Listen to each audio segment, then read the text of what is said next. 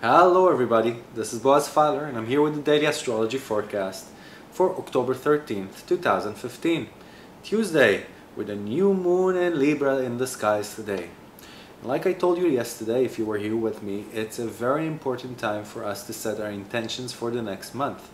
Everything you feel and think today is registered up in the skies, and we could really set our intentions to things that we want to happen to us in the coming month. Other than that, the moon is opposing Aries today and squaring Ceres. Opposing Aries means that we could be a little blunt today and we could put some uncomfortable truth in front of people, or people could put some uncomfortable truth in front of ourselves. So we should be a little more diplomatic with what we say and how we say things today. Other than that, the square aspect to Ceres can draw up to the table all kinds of situations in which we feel that we put into our relationships more than we're getting back, and that we're not being pampered enough.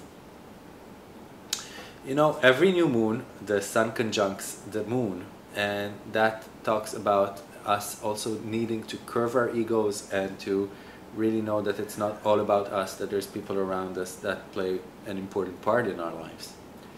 So whatever you do today, you just set your intentions right for the next month, and you hold yourself tight if need be, because your antennas are transmitting today.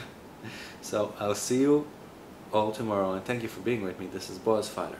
Goodbye.